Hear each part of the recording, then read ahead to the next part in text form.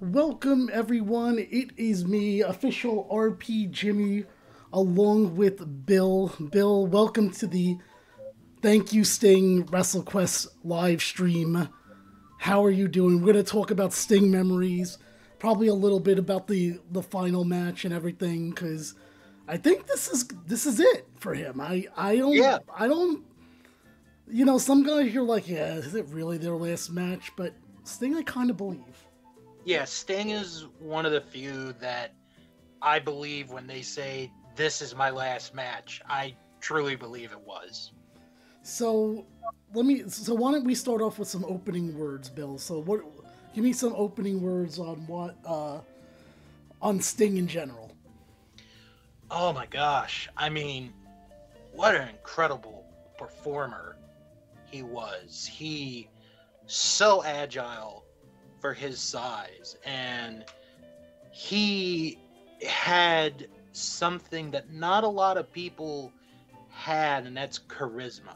He had a lot of charisma, and he never lost that. He never lost the charisma. He never lost anything, and I think it's amazing that he was able to, go as long as he did and have a successful career. I think when I think of Sting, I think he is certainly one of the only wrestlers, I would argue, that's been around for a long time that it's hard to find someone saying something negative about in some way, Mhm. or that they've done something in the past. I have learned a lot in the past, I don't know, maybe like 10 years that a lot of your childhood heroes didn't turn out to be great people in one way or another. Some worse than others, obviously. But Sting is someone that I've never really heard anything bad about from Mhm. anyone. And, his career spans so far. Now, everyone, I will say this is a WrestleQuest playthrough for the next 2 hours as well, so don't think we forgot about that. But a lot of it's going to be focused on Sting and story here for the game. Feel free to leave your Sting memories as well. For those, I think we have some people in the chat right now that I could see. But yeah, so yeah, I want to, and we'll talk a little bit about the last match. We'll talk a little bit about where different aspects of Sting's career. So I guess let's start by this as we start the playthrough. Did you watch anything leading into the match? And by the way, the gameplay is going to be much lower than usual because this is more of a talk thing for a lot of Right. this. Going into Sting's last match. I mean, the only thing that I really watched was Dynamite. I didn't watch Rampage, didn't watch Collision. It was just kind of, you know, when Sting's match happens, that's gonna be, when I watch it. Like I did watch Dynamite, Well, I but mean, I mean going into like old Sting stuff. oh, old Sting stuff. Well, as you know, I did a live watch along last week of Sting and Flair from Clash 1, and I mean, other than that, I probably saw like a few like music videos that people put together on Facebook or YouTube. That's really about it. So why don't you tell us that? Let's take some time to talk about your watch along and how that went, and give us some detail about it while I go and check on if I have my equipment all set up here. Okay, so we didn't have the biggest size crowd, but I'm okay with that because it was for the podcast, the DK and Bill Wrestling podcast. It was our first live watch along. So altogether, there were five of us in the room. And as far as people who had seen it and not seen it, it was surprisingly even because there were two who had seen it, two who had never seen it, and one who had only seen clips. So we were kind of it was like right in the middle. So I managed to get, actually, I can't see your screen, Jim. Oh, really? Okay, let's see Yeah. what's going on there. Thank you for letting me know. Mm. Well, it doesn't seem like there's anything wrong. All right, Bill, so we'll check back in again here in a second. Oh, okay. All right? Is everything Now okay? All right, I don't get know what better. happened there. Let me see if I actually... Anyway, go ahead, continue what you were Yeah. saying. So somebody sent me like the original video of the show, no edits or anything. And we watched the match and we talked about like some of our favorite Sting moments, Sting matches. And I have to say, watching that match again, because it had been a while since I had seen that match. Mm-hmm. It When was the first time you saw it? Do you recall? first time had to be at least 5 years ago, maybe a little bit more. Okay. But watching it again, it did not feel like it was a 45-minute match. Right. Like, it felt like it may have gone 20. Okay. And that's the sign of a really good match. And how did everyone else like it? What was the overall... What were the thoughts while you were rewatching that match? Oh, they loved the match.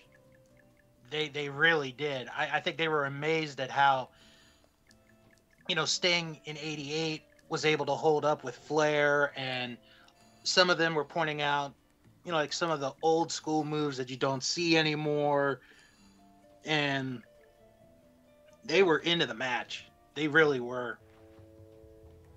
Okay, that's good. I mean, like I said, I was watching clips here and there. I did watch that match. So let's get into some Sting memories here. Like, what are some of your memories of Sting? What's the first time you actually saw Sting on TV? Did you ever see Sting live? I think I know the answer to that, but let us know. Go ahead. Okay.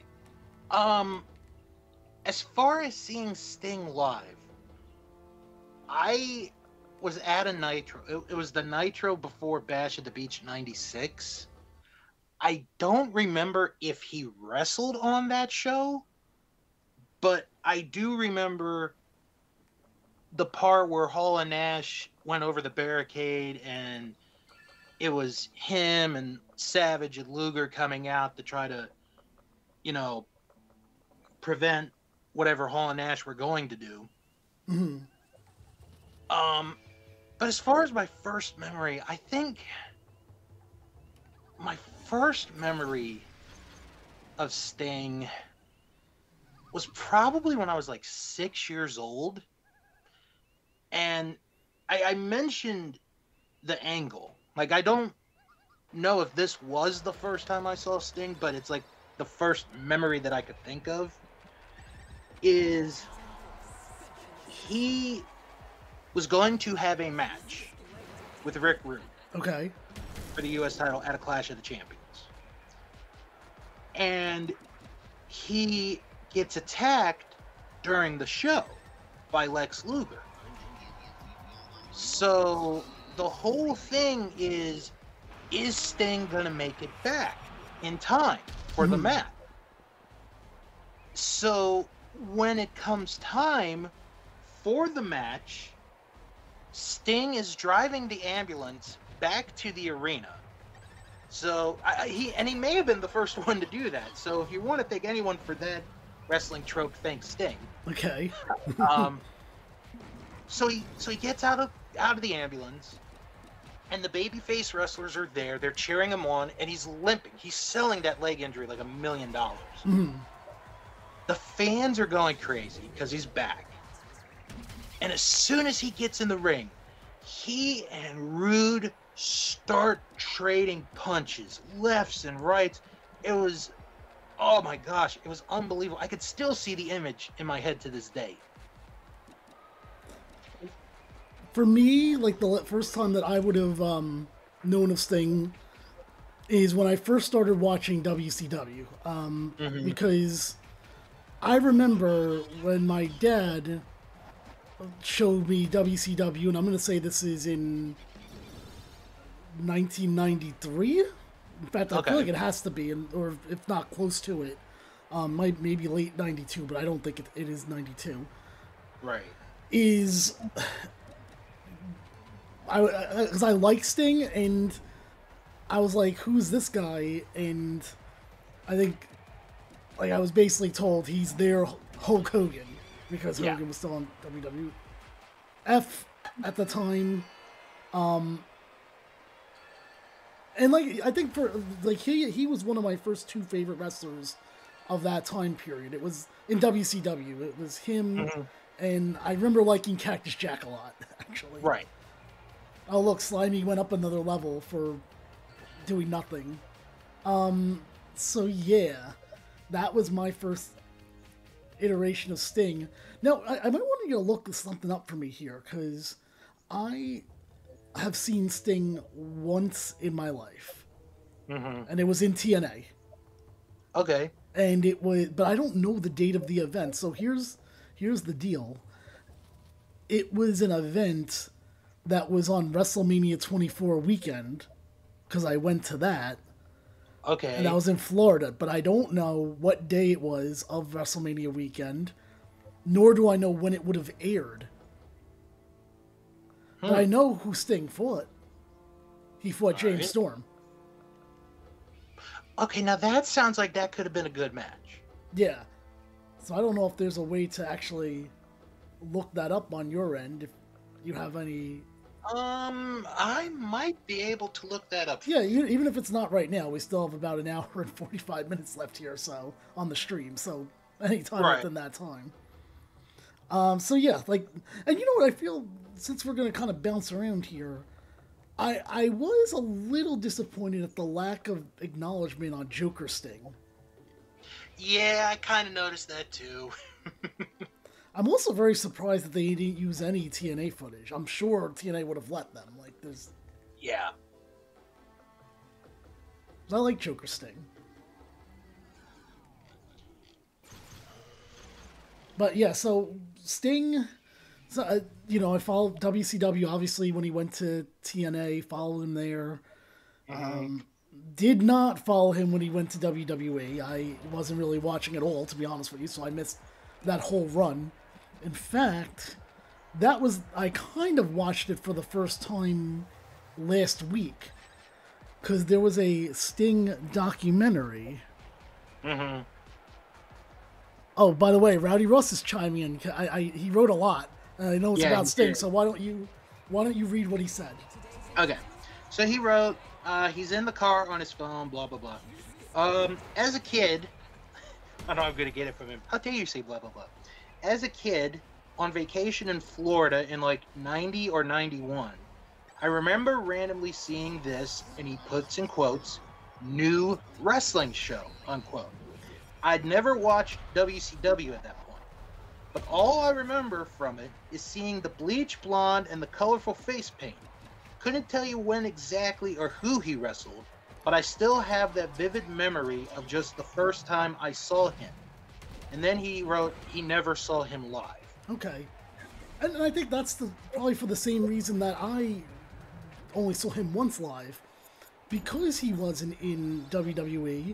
he WCW never really ran, like, there wasn't a place like Madison Square Garden, or Right. I know my friend Richie had seen him at Nassau Coliseum, and I know which event that is, believe it or not. That was an event in February of 1998. Okay. And I remember it is because I told him that he's going to be disappointed when he misses Raw, because that was the one where Mike Tyson was on, but also The Yep. Undertaker made his return. Okay, I'll have to look that up in the Nitro. Um, But you know what? I did say um, during the live watch along, the one thing I wished had happened, and obviously it wasn't in Sting's control. I wished he had had one match in Madison Square Garden. I think he would have gotten a tremendous ovation in the Garden. Just one time. But okay, so I did find he didn't appear I know he didn't wrestle, but he never appeared in the Garden just as an appearance while he was in WWE for that short amount of time. Not that I could think of. Okay, I'm not going to question you, but I'm surprised it's not even an appearance. Yeah. I mean, I could probably look it up later, but I couldn't think of it at the time. Okay, so I think I found the Impact you're talking about. All right. By the way, thank you, Rowdy Ross, for your memory. I hope we get some more memories in the next 2 hours here. If you think of anything else or just moments that you watched of him, Ross, that'd be fine too. Yeah. Because that's what we're gonna do. We're gonna talk about, like, next time I get a chance here. I want to talk about one of my favorite memories of him, which was Uncensored 1997. Okay, so the date, I think I've got it right. March 27th. Okay. He is in an 8-man tag match. This is for Impact TV show. I think this is live, actually, looking at it. No, there's no way that mine was live. No way. Because it was at like 2 in the afternoon.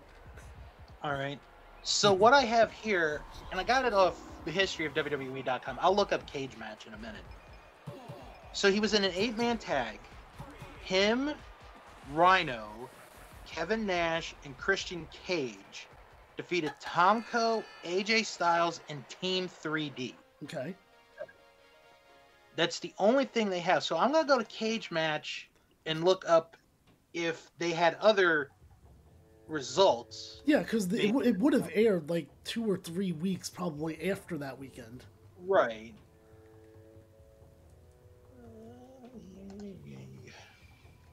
Meanwhile, as we're Muchacho Man, I have no idea where I'm going. I'm just trying to follow this exclamation point. So I'll mention Uncensored right now. I think that's one of his best moments. Because that was when he finally decides that he's going to go against the NWO.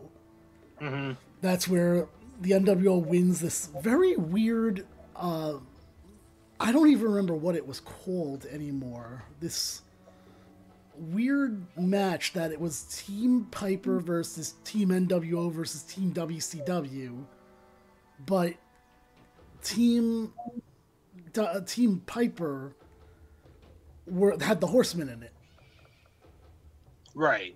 Do you remember this at all or no? I've never seen it, but I know what you're talking about.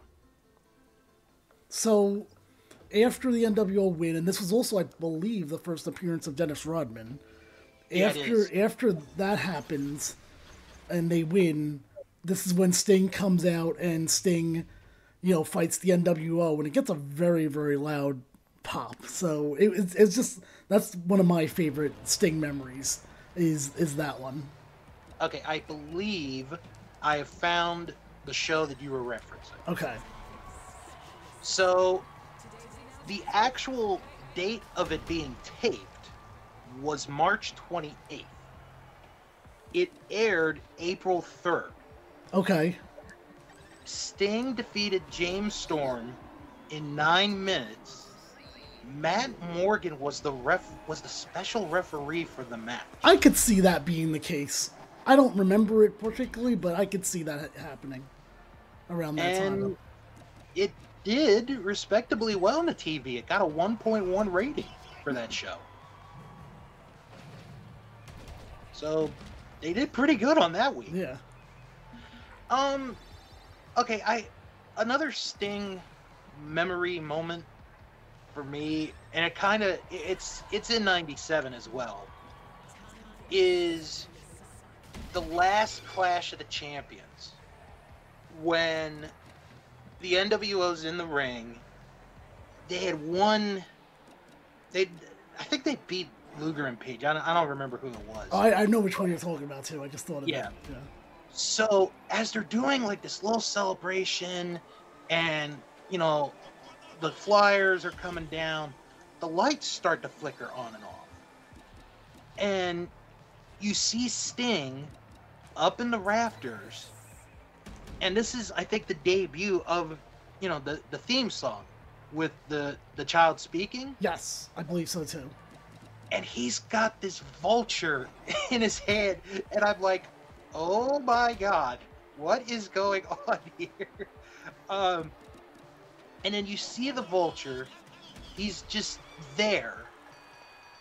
And then he swoops, like they turn the light out and he swoops in and it's like, oh my God, what's going to happen next? Mm-hmm. Was kind of the way, like, I had watched it. Because Sting never came down, and this was one of those rare times, especially in the late 90s, where an animal was used. Because we're far from the days of Jake Roberts and Coco Beware and the Bulldogs and all them. And here's this big freaking vulture, right there with him. And it's like, oh my God, what's going to happen now?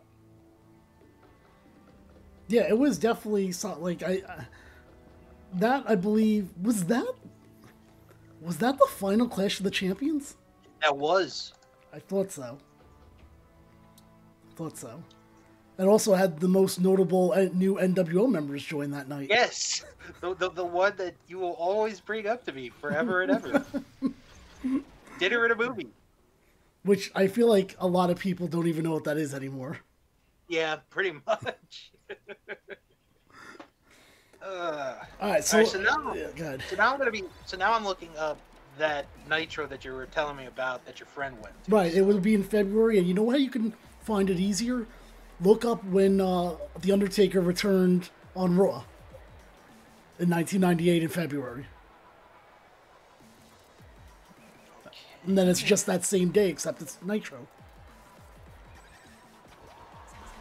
I think I'm actually getting a little bit closer to it.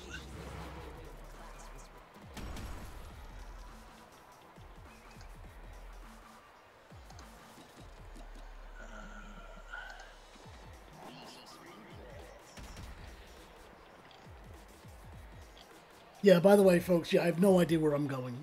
I'm trying to follow the exclamation point, and it's not leading me anywhere.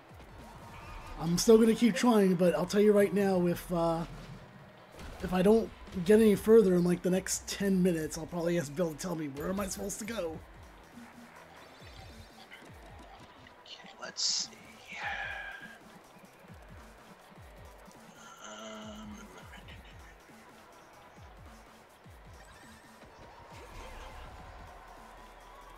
Okay, so I think I've got it. So the Nitro that you're talking about was actually in Philadelphia. Oh, okay. That does make more sense, actually. Yeah. So the main event for that Nitro is Randy Savage and Sting beating Hogan and Scott Hall by disqualification. Okay. I knew it was a tag match for sure. It was a tag match. Man, they had a lot of disqualifications on this Nitro. Bret Hart defeats Bryan Adams by disqualification. The British Bulldog defeats Scott Norton by disqualification. Diamond Dallas Page defeats Hammer by disqualification. And let me guess, was it all NWO run-ins? Probably not the DDP Hammer match.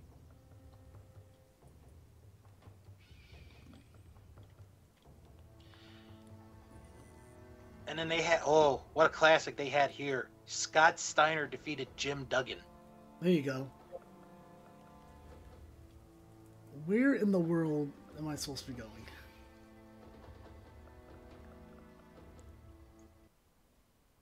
Oh yeah, the Sprite commercial. Rowdy Ross brought up the Sprite commercial. Oh where yeah, he beats up a kid. Yes, Oh, I did see that recently. oh, I made it. What, Bill? Look at this thing. What is that? The Gatorkin Village. Are you ready to visit the Gatorkin Village? I guess I All right, am. we'll get to Sprite Sting. The Sting that you didn't know about, Sprite Sting.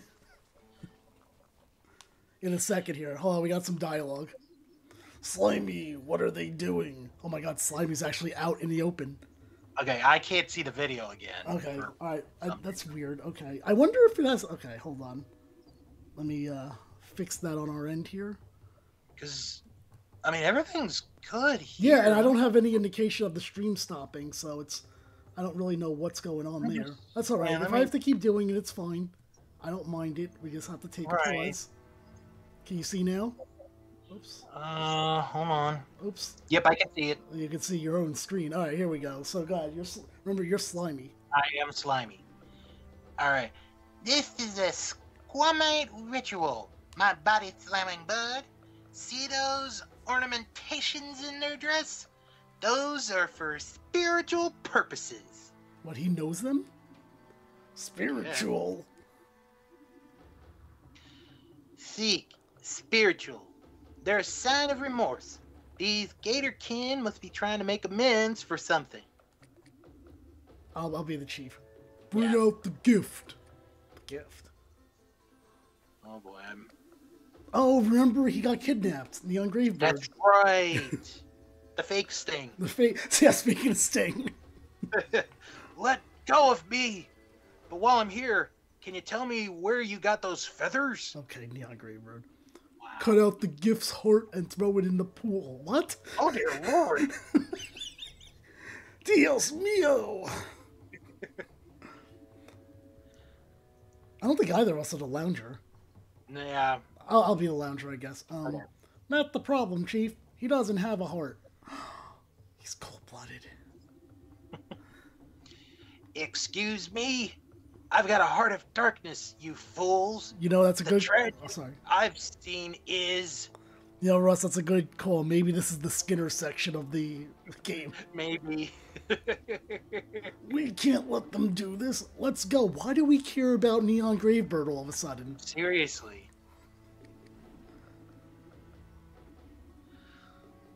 Alright. That's you. Yeah, I know. I'm trying to... Okay.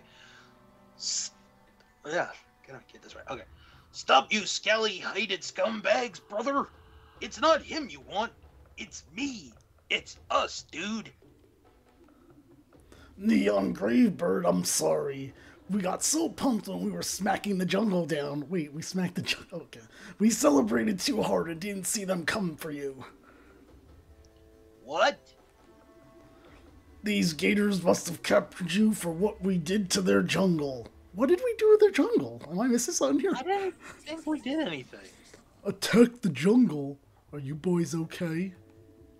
We won't be okay until you unleash that wrestler. Yeah, this is between you, me, my brother here, and the jungle. Oh, brother. I'm here, Dr. Jones. Okay. That's not what I meant. You fools. We don't give a rip what you did out there. We captured this surfer goth because our spirit well told us to. Ah, a message. What does it say? It says, when no words come, your world is in danger. The only thing that will make me talk is a stranger. Same thing as before. And it looks like these guys aren't the strangers we need.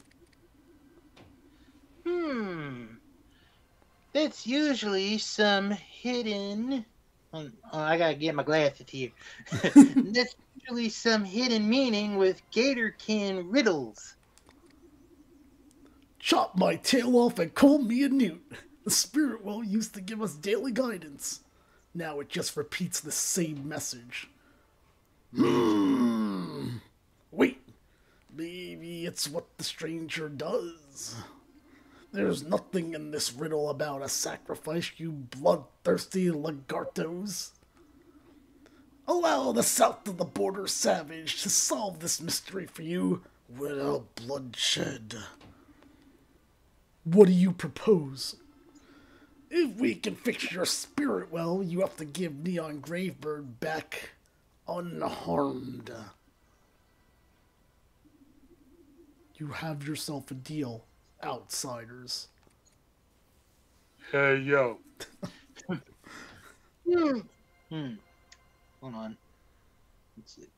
Wait, is it you can't see it again? Oh, yeah. No, I got it. What are you thinking, brother? I think we have to get to the bottom of this well. Or under it. Isn't that really the same Pretty thing? much, yeah, now you're saying that. Yeah, it doesn't really make sense. You aren't suggesting we jump in, are you?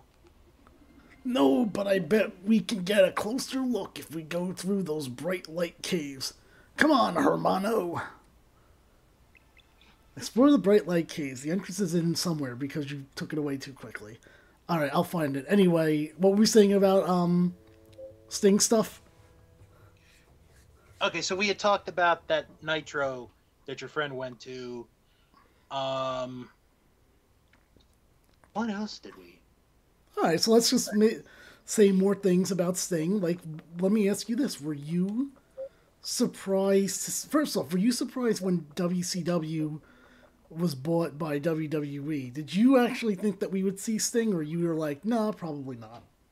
I honestly didn't think he'd go to WWE. Mm-hmm. I really didn't. I thought, maybe. I mean, looking back on it now, like I didn't even think of it at the time, but looking back on it now, I probably thought he might have retired. Maybe go on, do other things. Mm-hmm. I mean, it took like 13 years to finally get him there. Yeah, that's true. I mean, he's the last one. He was the last one. But I will say this. When he did debut, that was executed really, really well, I thought. Because at the time, and you could correct me if I'm wrong. Yeah. At the time, I don't know if it was reported he was going or not. I think there was just like a lot of uncertainty of what did WWE actually buy, really. Right. And then, when he does have the moment, that he makes it, is this huge ovation, probably one of the loudest pops he ever got of his career. And what they did right, I thought, one of the rare times that I think you and I might agree with WWE booking. Sure. Well, can I say this before, so that way you're not under the false assumption that I watched a lot of his WWE stuff. So here, I'll tell you what I saw. I saw there's a is that a My Little Pony? Yeah. You gotta fight a pony. I saw the documentary that I guess WWE put out called Behind the Mask or something like that. What's going on there? Was that that wasn't the one with the warrior, or about the warrior, was it? No, it's an hour documentary. It's on the WWE network. Mm-hmm. And it's like Sting remembering some of his past stuff, but then it also goes ahead and I see what I was like, why isn't any of my stuff here? It shows what the WWE debut looked like, and so I saw a little bit of the debut. I saw clips of the WrestleMania match because that was part of it. Because it was like only an hour long DVD, right. It was only clips of it. Mm-hmm. And I think that might have been it. So very, very limited knowledge. All right, but it didn't look. The WrestleMania didn't look terrible, by the way. Because how they did it, as far as just appearances is like he debuted at Survivor Series, and he didn't come back until the whole like authority came back, but it wasn't every week.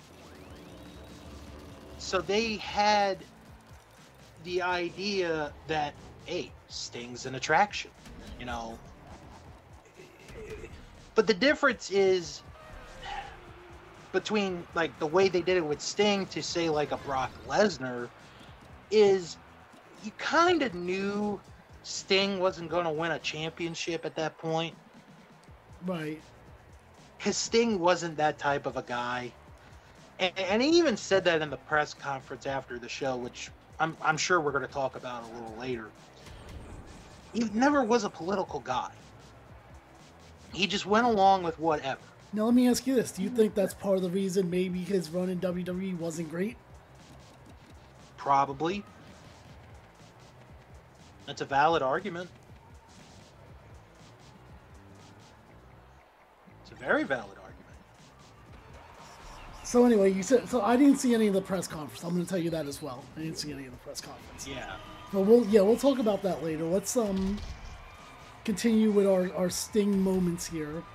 I mentioned Joker Sting earlier, and I think that was a very important part of his career because, I mean, the man was known for mostly being mute up until that point, like right. But this showed him like his like a true character, that he could be charismatic with his voice and promos. Like, yeah, you kind of got it with Surfer Sting, but it was different. Like Surfer Sting, I feel people are just like, oh, it's corny, that's okay though. But Joker Sting, I thought was great. Yeah. I mean, I didn't watch it as much as you did, but from what I watched, it was really entertaining. And it was like kind of like in the right time, because it was, what was it, like a year or 2 years after the Dark Knight movie had come out? Yes. Yeah, so pretty short turnaround, yeah. Yeah, so and that's always one of the things you and I have always talked about, is how when Vince was in charge, how like it takes him 5 years to hop onto something that was, big in pop culture. Right, like Pirate Paul Burchill. Exactly. Whereas with any other person, place, they could get it within a year or 2 years.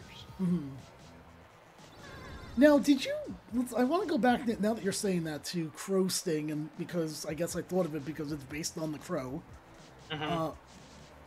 Did you think, watching it, that he wouldn't be an active wrestler at that time, like, for a long time? I wasn't sure. I was just like, oh, Sting's in the top of the building. I guess that's where he lives now. So, I wasn't sure. Like, I obviously as a kid, you're not reading dirt sheets, and the internet wasn't as broad, as it is now, where basically every home in the world with a connection could go to the internet. Yeah. So I wouldn't have known that he was injured or he needed time off. And then it's interesting because thinking back, I'm just like, I don't know how if I really thought that he would be not wrestling for like a year and a half, which was a lot of the mystique, is like, what side is Sting on and all that. And then the match at Starrcade, because I feel like that has to get brought up. Yes, of course. Which I think they're kind of openly saying. I think they're like openly saying now that they're openly saying but not really openly saying that Hogan's the one that messed it up somehow. Like, to this day, like, I don't know, because I watched it happen on pay-per-view. It's one of the rare WCW pay-per-views I ordered. I watched it happen, and it's a regular 3 count. Yeah. And it's like, okay. Was that how, like, I guess that's how it ends. And then, Brett's there, and he's like, I'm not going to let this happen again. With the whole attempt of a screw job. Which was weird because, again, like you said, it's a clean pin. Right. So what what are you stopping from happening there, Brett? So it's like, because, like, so many years later, it's like, oh, it was Nick Patrick's fault. Oh, it's Sting's fault. It's Hogan's fault. At the end of the day, who really knows who the blame is to go to for how that match ended? I don't know. It seems like all fingers seem to point to Hogan at the very end when you put everything together. I mean, it could, and I'm not defending Hogan here. But believe me, I'm not defending Hogan in this argument.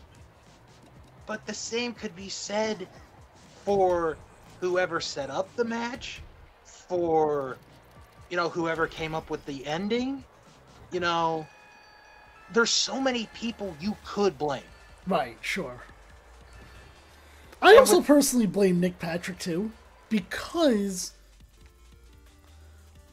I remember I wish I remember who it was, but oh no, I got burnt by blue fire.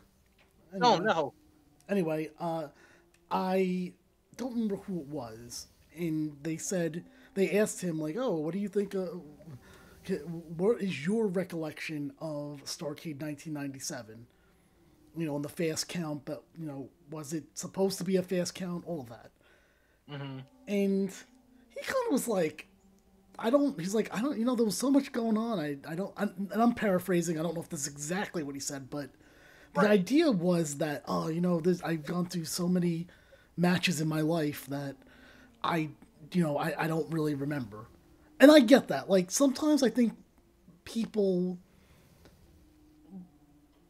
not overrate, that's not the word I'm looking for.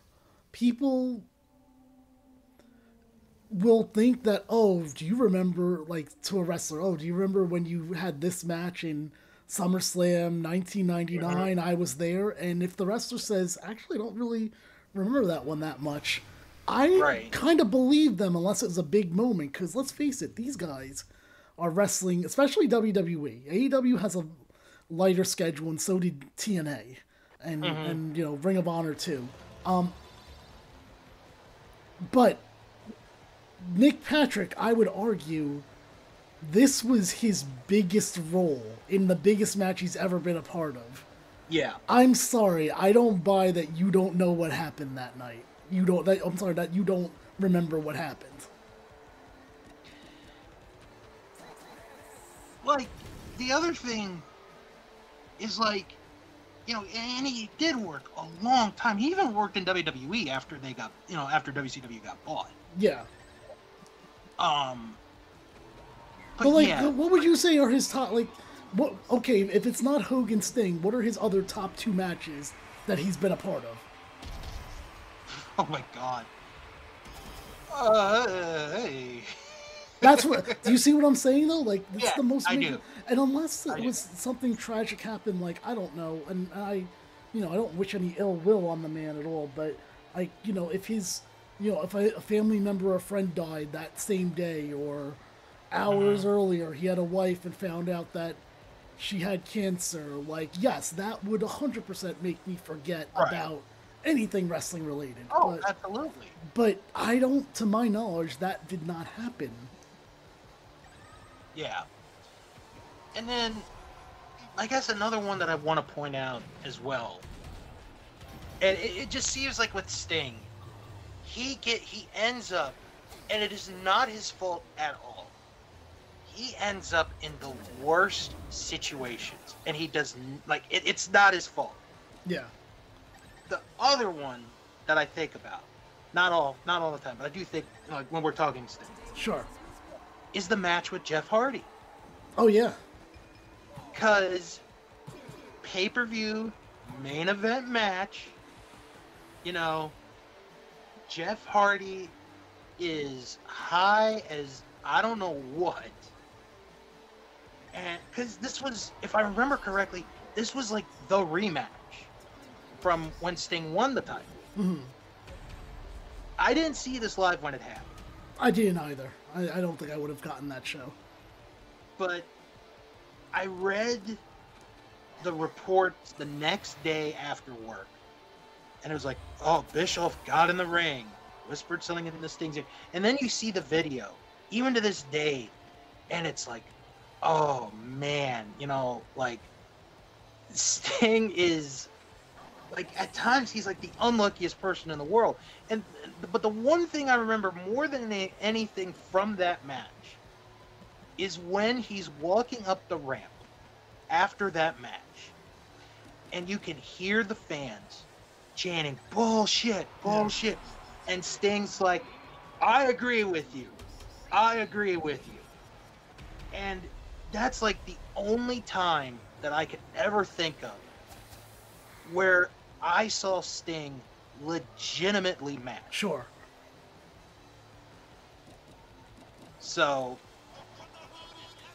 you know, that's just the thing with Sting is, you know, he has the big moments, like, you know, Starrcade 97, beating Flair, all of that. But at the same time, he ends up in moments that live in infamy, you know? And it's like, this guy can't catch a break. Yeah.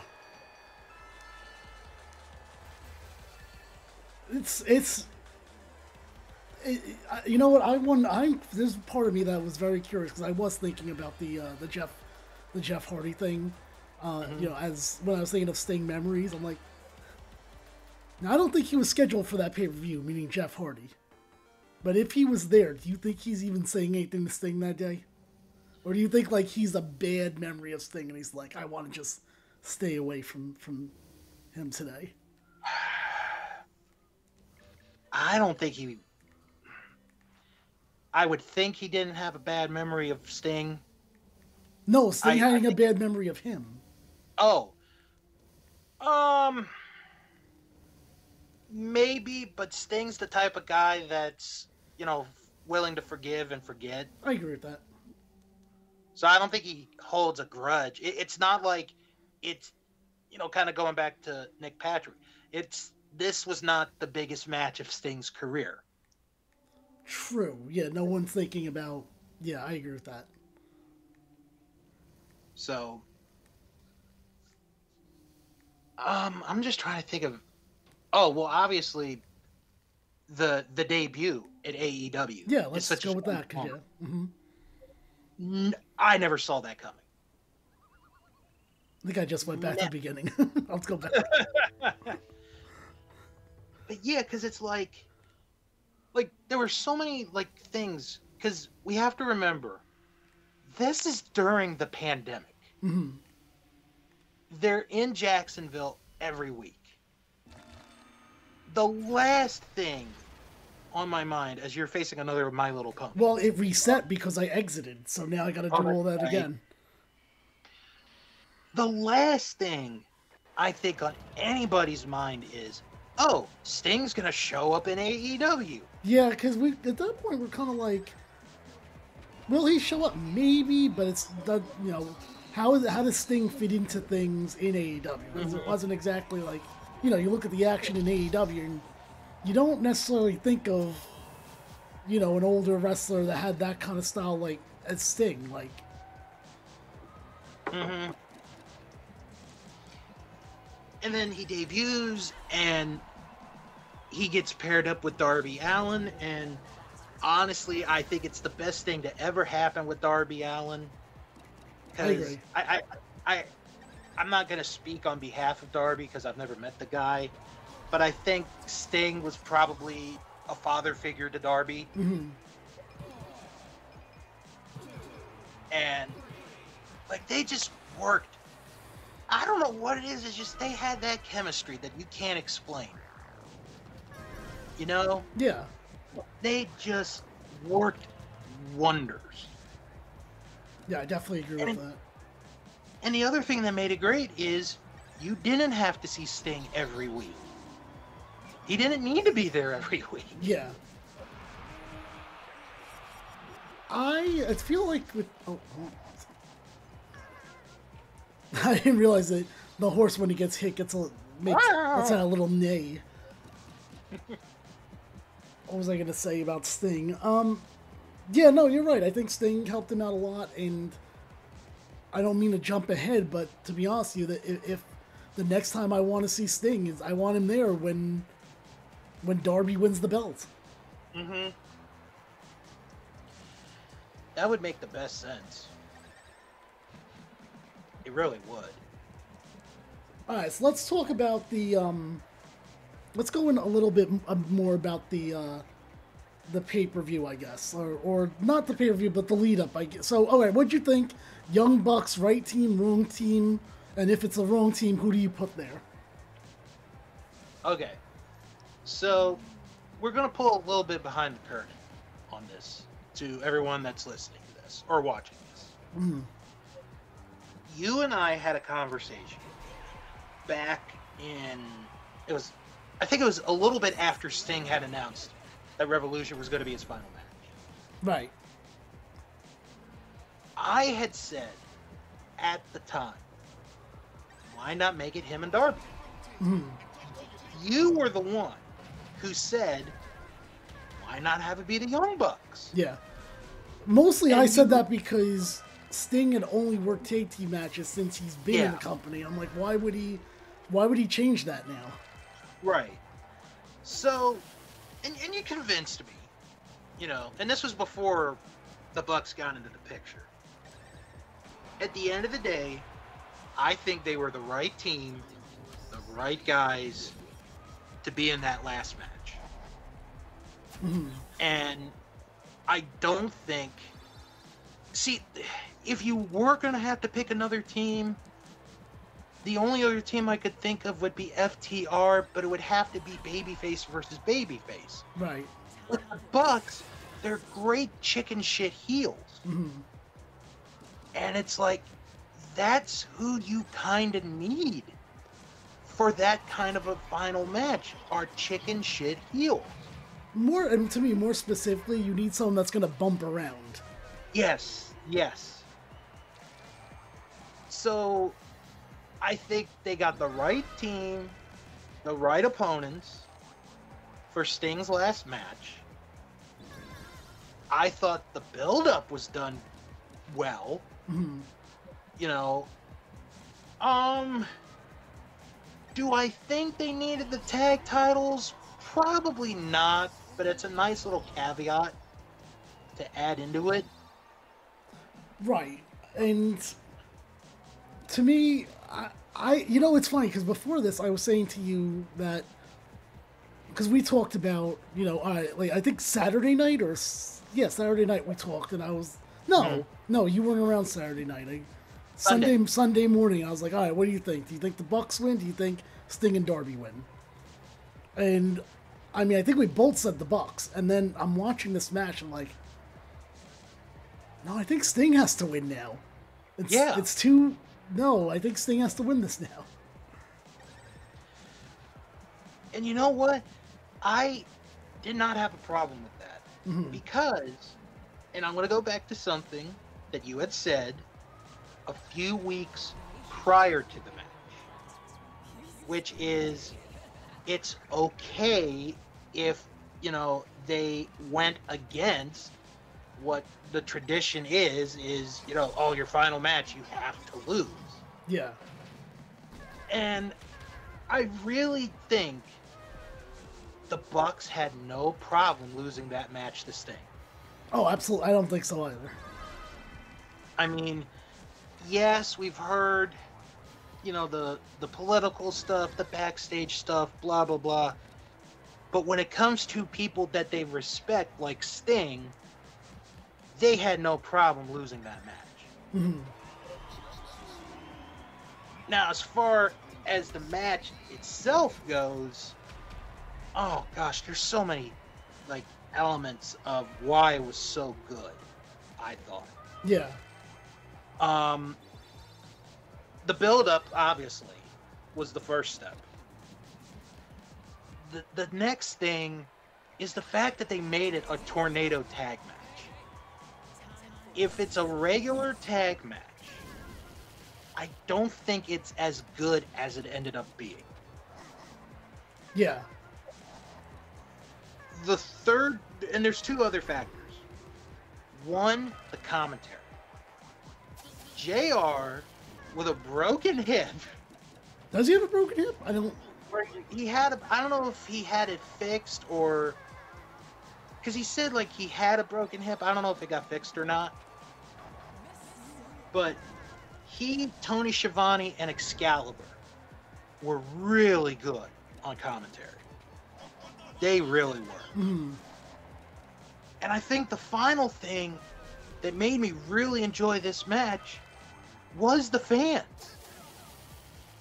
Like, they picked the right city, the right venue to have this match, a place that Sting is familiar with, and you were going to have people come from all over the U.S. to be at that match. Yeah. Come hell or high water. So it's really those four elements for me that just came together, and I'm like, oh my God, what a match. Mm-hmm. Yeah, it was. I really enjoyed it. What'd you think of the entrance? I liked that. Can I be honest with you? Yeah. When Bleach Blonde Sting came out, in my mind I was like, wow, Sting really let himself go for this match. You know what? I'm with you. I'm like, I actually thought it was Sting.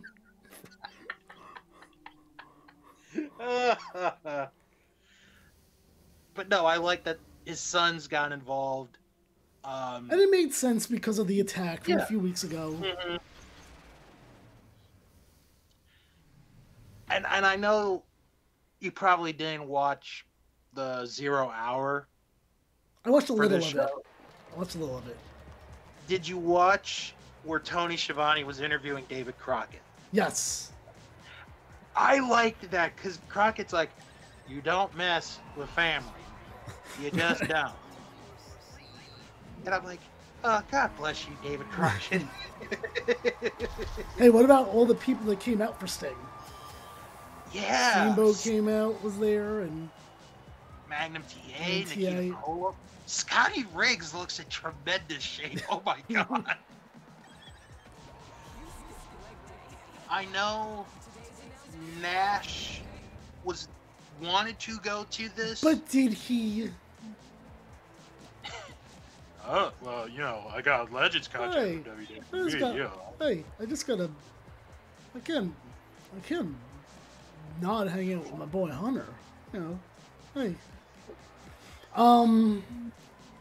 I don't believe. I almost don't believe Nash because, first off, number one, why would you have to be in the crowd? Why is that? Oh, the only way I can watch is be in the crowd. Right. It's. Or here's something even better. Like, why did you feel the need to have to say something?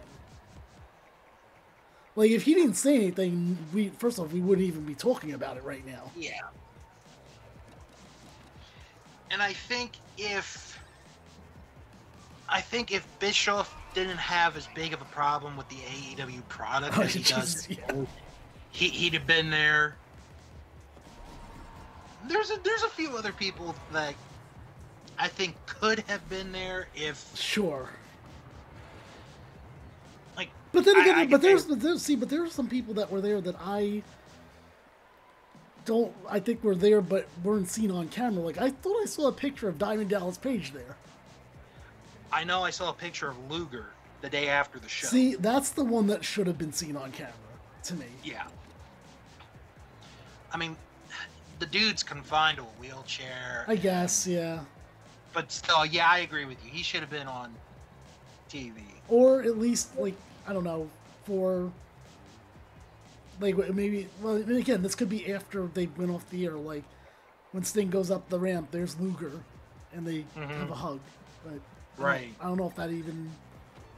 I don't know what happened off the air. I know this thing was still talking when they were off the air. And you know what? Here's the thing. I can't blame... no one should blame AEW for that. Are people blaming them for it? I I mean, then again, people blame I AEW for everything. Exactly. Like, I haven't seen it, but you know there are some that will. The thing is, you have, for a pay-per-view. I mean, I've never ran a pay-per-view in my life, unless, College Championship Wrestling does one. But, Right. but when you do a pay-per-view, this is what I've read. You have to end at whatever time, Yeah. that you're supposed to end. So the show is supposed to go off air like right at midnight or before midnight. So when Darby Allin's like, okay, we've got 3 minutes till till we go off the air, I'm like, Sting's gonna have to talk really quick. Mm-hmm. And then it's like, well, they showed the credit, and it's like, okay, are we gonna get it on YouTube now? Because I kind of wanted to see the rest of that speech. Yeah. What's the answer to that, by the way? Well, they did post a video after, I think it was like the next morning, of the rest of the speech. So. Okay. But, yeah, like, I'm just like, yeah, someone's gonna blame AEW for cutting off Sting at the middle of the speech. They gotta go by rules. Yep. That's what they gotta do. TV has rules. So, let's talk about the match itself. Obviously, there is a lot of controversy with some glass spots, apparently. Yeah, I didn't have a problem with it. I didn't, but I could see the argument. Yeah, I do too. Which, weirdly, I don't see the argument with the clip everyone seems to be showing. Which is the Darby Allin one. Right. I have a problem. The problem that they should be having with is the one that's in the corner, and I think Sting goes through it, because I'm like, that one could easily have gone into a fan's eyes, for sure. And again, I could see the argument there. And then, now that I'm thinking about it, the part where Flair comes in to protect... Oh, okay, back to... Yeah, we got some game here. Yep, for one, like a half hour. Well, I had to go to a cave, Bill, in case you didn't notice. I noticed. Say, do you think we could use one of those colored sheets from the chests, brother? Worth the try. What colored sheets from on the chest? What is he talking about? I didn't see anything. We don't have a sheet. I don't give a sheet. Alright, I guess we gotta look for sheets. What I was gonna say was, the part where Flair comes in to protect Sting, and I'm like, oh my god, he's gonna be, like, there's broken glass over in the corner. I wonder how Flair is handling this. I'm wondering if this is a sheet right here. Blue sheet. There we go. Oh, there we go. But as far as the match, I really enjoyed it. Mm-hmm. It was, for me, it was a mix of a little bit of nostalgia with what we've got today. Mm-hmm. And it was a great send-off to a guy that, like you said, everybody likes. Yeah. So, and then the thing, and obviously we're not going to mention, or maybe we'll talk about, I don't know, after the show. Oh, hold on. Corray? Corray! This looks like the altar in the lizard village. Excuse me. Yeah, but look, the magic stone is missing, brother. Do you think it's related to the spirit well? See, let's keep looking. All right. So people on Twitter, after the show, because I always go on Twitter. Isn't it X now? You're right. They were saying it's the greatest AEW pay-per-view.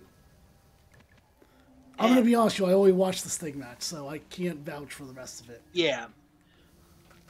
I'm going to say they've got a valid argument. I'll just say that. Okay. I think they have a valid argument. Okay. Because there were some really good matches on that show as well. I'm not going to make you go watch it now, but right. If you ever decide to like, oh, I'm bored and there's nothing on. Yeah, I'll put something in the background. Yeah, sure. Yeah. So, and then Tony Khan comes out during, like, after the pay-per-view goes over. He's like, "This is the greatest pay-per-view ever." I'm like, Tony, you're a good human being. Don't go too far. Right. So why don't you tell me a little bit about the press conference and what was talked about there? Okay.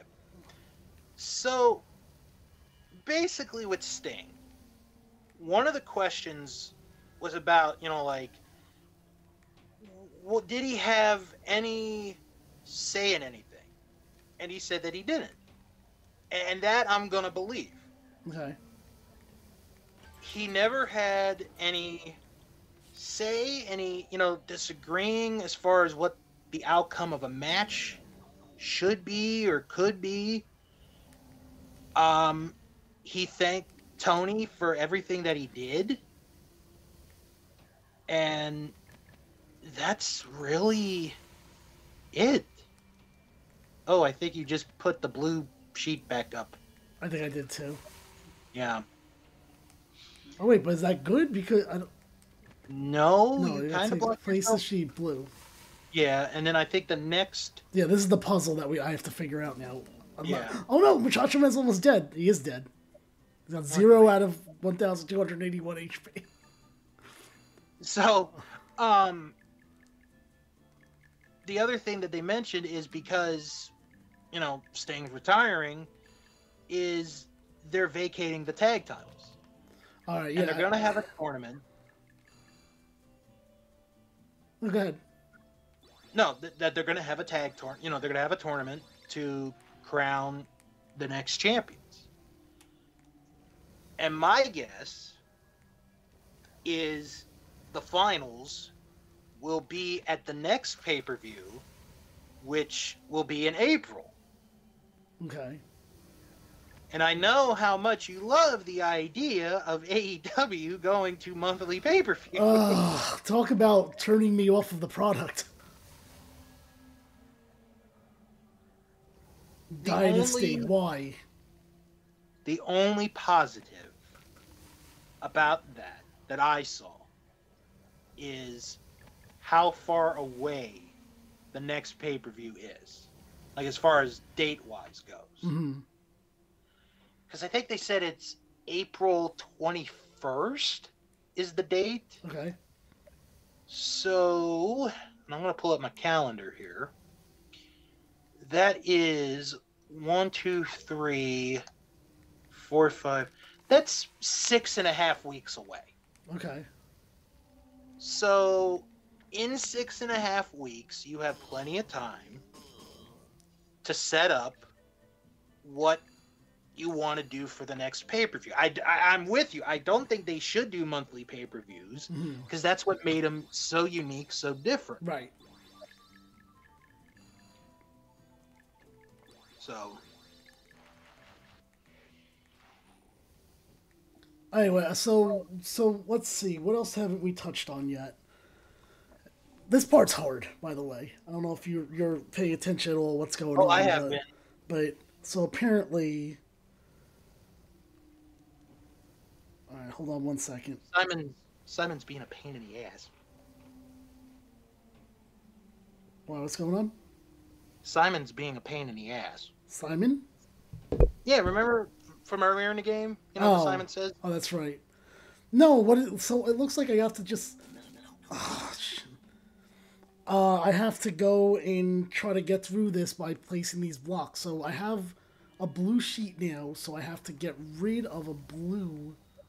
Probably there. Probably right here. Wait, what? I thought I had the blue sheet. Did I leave it back where it was before? Yeah, but won't you have to get the red sheet out as well? Unless there's a way. All right, here, let me try this. Take sheet.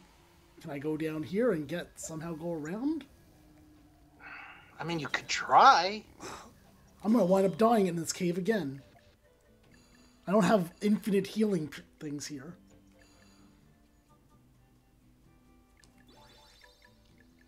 Anyway, what were you saying? What was I saying?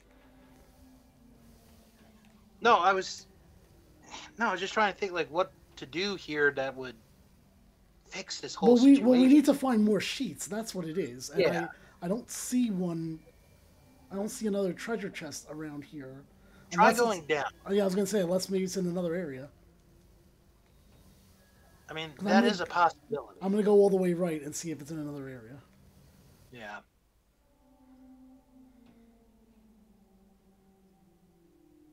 Yeah, like it's probably here somewhere. Yeah, because I haven't been in this part at all. Anyway, so the press conference. What else did he have to say for himself? Yeah, I definitely haven't been in this area. You know, I didn't really see much, so I can't really say, you know, like what was said and everything, but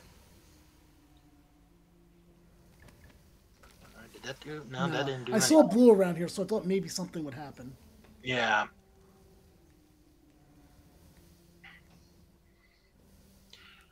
But I don't know why I'm doing this, but I'm saving. I don't know why, because I would argue I was probably in a worse spot than I was about a half hour ago. right. This is where I am now. So okay, any more? What other Sting stuff should we talk about? How about his on and off? His on and off. Well, no, it's not even on and off again. His constant friendship with Lex Luger, which I like that they would team up, and Lex Luger was a bad guy. Huh? Right. Okay, you know what? I do have something. Great. A friend of mine texted me this question yesterday. And as soon as I saw... Oh, you're going out of the rainforest, by the way. That's all right. You know what I'm going to do? I'm going to go and get healing items and try this again. Okay. So he asked me this question. As soon as I read the question, I was like, this is a question for Jim. Okay. Between Sting and The Undertaker, who do you think would come out of retirement first? Oh, The Undertaker. In fact, he already did once. Well, I know, but now that both are retired, Definitely Undertaker, because something's going to happen. Some Saudi money is going to happen, and he'll come back for that. that's pretty much what we both said. Like, I mean, we didn't say the Saudi money thing, but we both said Undertaker would be the one. Like, that would come out of it. Yeah, he won't go away now. Like, that's the thing. That's the other thing I have to respect on Sting so much is, unlike a lot of these guys who just won't shut up after they retire, I could see Sting kind of not starting a podcast and, not really doing that kind of stuff, like how Undertaker has. Yeah, I could see Sting just being a grandparent. Yeah. You know? He has grandkids. Why not go and be a grandparent? Mm-hmm. He said, my friend said, Taker would have done anything for Vince. Mm-hmm. Like, if Vince needed Taker to do something, he'd do it on the snap of a finger. Yeah. Which I absolutely agree with. So, but now that Vince is no longer in charge, maybe, unless the Saudi money comes involved, like you said. Yeah. I don't know. The guy won't. I feel like he doesn't go away anyway. So what would stop him from making another appearance? Yeah. Agreed. By the way, that's one thing I definitely have changed my tune to. By the way, because kind of staying on topic of Sting, is, like I think if you were to ask me like who's better overall, Sting or The Undertaker, I would have said The Undertaker like 10 to 15 years ago. But I feel like, unlike Sting, has had this great run in AEW and went out the right way. I'm saying Sting now. I've switched on that. You might be onto something there. You know why? Because he hasn't. Well, I mean, I guess it's too early to tell, but unlike I'm looking for a store, by the way, in case anyone's wondering what I'm trying to do here. Right. Oh, that's right. He's in jail or whatever. Going to be sacrificed. Being sacrificed. Oh, maybe this guy's the store now. Let me say. Nope. So Undertaker came. So to me, the last time Undertaker should have wrestled was when he lost to Brock Lesnar. That was it. Done. That was his swan song. But instead, he kept coming back for no reason, and then you see his stuff. The problem here is that the Undertaker, I believe, thinks that Mark Calloway is interesting, and he's not at all. He is definitely not an interesting person at all. Mark Calloway is. Right. And I think by him not, he just took away so much of his legacy, I think, in the last, couple of years, that Sting, on the other hand, and I know it's early because he literally just retired a few days ago. Yeah, but I just don't see it happening. But then again, CM Punk's back in WWE, so who in the world knows? Oh, you know what? There was one thing I do remember, now that I'm thinking about, from that press conference. Sting said, and I don't even remember if it was a question that was asked, but he said during the press conference that he stopped taking steroids in 1990. Okay. And I'm back actually, here, aren't I? And I'm trying to think back to, 88, 89, 90, thinking of like the pictures and the videos and stuff. Honestly, I would not have been able to figure out that he was on steroids. Not at that time. No, I don't think so. I don't think I would either. But you could tell, if he was on them once he got off, he still stayed in good shape. Yeah. Like, he didn't, like the side effects of using steroids never was an issue with Sting, unlike other people, like famous people, like Mark McGuire is a perfect example. There was a old football player, Lyle Alzado, who was a massive steroid user in like the 70s and 80s, and then he got cancer and passed away in like 91, 92, and he looked ridiculously skinny, But with Sting, I could have never, if you had said Sting was on steroids, I was like, you could have fooled me. Yeah. I mean, I feel like there's a couple of guys that probably admitted that they had done steroids, and I'm just like, really? Like, at least with Sting. Go ahead. No, I was gonna say, at least with Sting, it's like he never hit it, or because I don't think I don't think people would have thought, oh, Sting was on steroids, where, and I'm gonna use a baseball reference. Andy Pettit, okay, who was a pitcher for the Yankees for years, like when they had that whole thing of like who did and who didn't, and his name was on the list, and it was like the next day Pettit was like, yeah, I did, I used steroids. And for me, like, I kind of forgave him right then and there, right, because it's like, okay, he admitted to it right there, whereas with other people it's taken them years to admit, or they will never admit. So, like, when I read that, I was like, oh, okay, Sting used steroids at one point. Okay, there you go.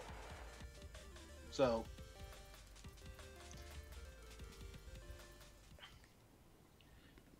I don't know where I'm going here, by the way. I'm trying to find the stupid village, and I have no idea where it is. all right, let me get the video. I'm gonna watch the video. All right, watch some of the video, and people just have to deal with me running around. And now people have now skipped like 5 minutes into after the video. Yeah, they could have missed some important stuff in 5 minutes. Important information. Like, what are these? These have to be something. I mean, they're glowing. Oh my god! Did you see what's happened? What?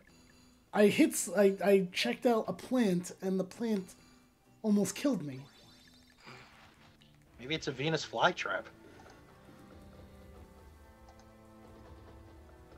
Yeah, so you want to go where they start doing the colors.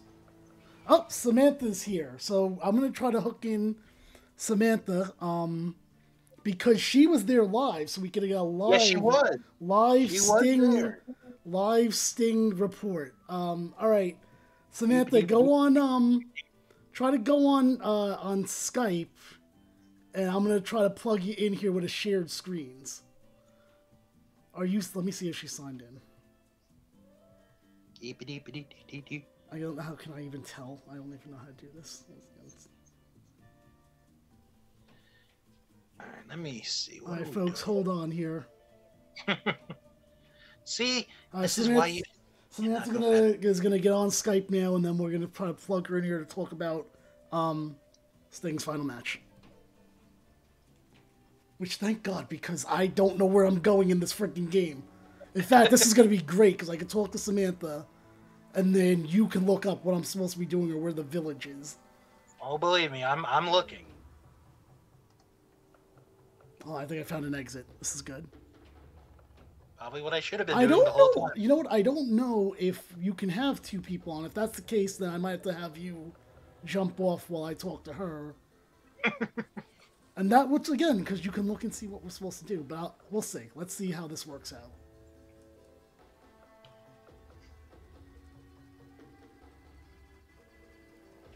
I don't think I've ever had to try this before. Oh, I see a question mark. That's good. That's a start. But I think I'm supposed to go the opposite of the question mark. Let me write her back real quick here.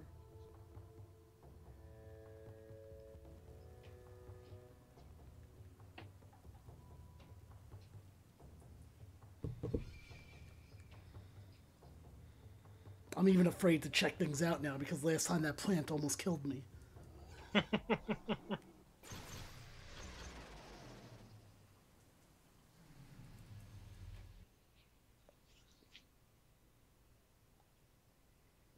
Also, if you can you look up on Skype to see if there's a way to do a group call to have her get on here with both of us? That'd be great, but if not, I get it.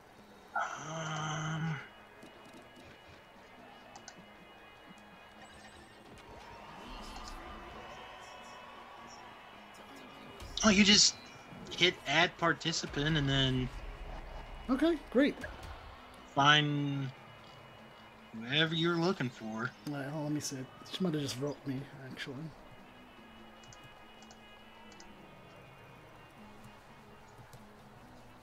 Oh, there she is. Okay, so where am I saying add participant? It's going to be on the bottom left next to record. Oh, actually, you're... Oh, you got to minimize. Okay. Okay, make it bigger. Okay. I mean, that's what's bigger. That's mute. Yeah. No, go... Okay, hit the S for Skype. The S? Oh, for Skype. Okay. All right, folks, bear with us here, and then go to her. Can I just add her to call here? Hold on. Yeah, hit the dots. Okay, try the other dots down here at the bottom.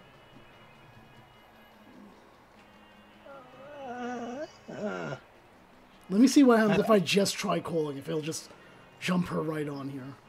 Okay.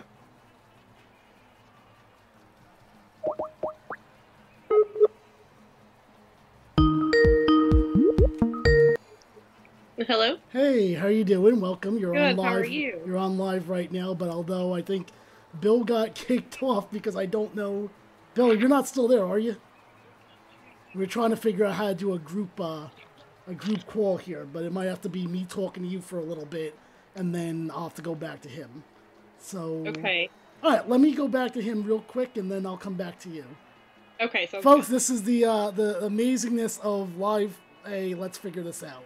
All right, I'll touch a little bit. Bye.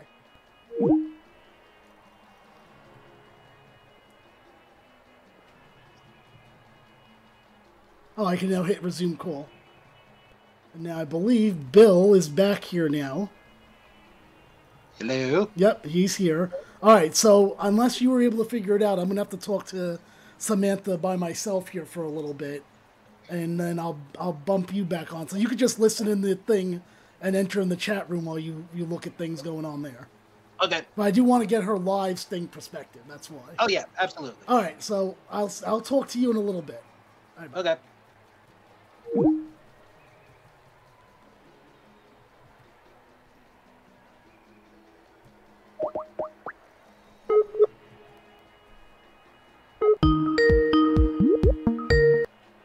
hello. Hello. Okay, so I'm about to do a share screen with you so you can see what's going on my end. So, Okay. ladies and gentlemen, this is Samantha, and she was fortunate enough to actually be at Sting's last match. Now, Samantha, let me ask you this before we start. Like, how did that all come about of you going to this event? So back in December, when they did the pre-sale, I got tickets for my sister and myself, and then they at the time they were only selling 2 tickets at a time, and so we had several other friends who went, but we couldn't sit together because we couldn't purchase tickets together. So we were all in the arena together. We were just spread out through the arena, and then because I do AEW media calls, I have the ability to put in for credentials to try to attend live events, and so I put in for it. Wasn't really expecting anything because I knew everybody would try to go to that, especially if there was the chance that Sting was gonna be in the scrum afterwards. And so Thursday before the media call, I got an email and found out that I had been credentialed, and so my sister and I had already booked a hotel previously, just because Greensboro was only like an hour and a half from us, but we knew the pay-per-view was going to end late, and then if I was going to be doing the media scrum, it was going to be even later. So before you continue, can you see my screen? Yes, I can. And you can hear. Great. Okay, just want to make sure. Go ahead. Yes. Continue, please. Then. But yeah, so I found out about the scrum, and then I still sat with my sister, because usually they give you a ticket with it as well. But I was like, well, I don't want my sister A to sit by herself, and B, we watched Sting together. We both became fans.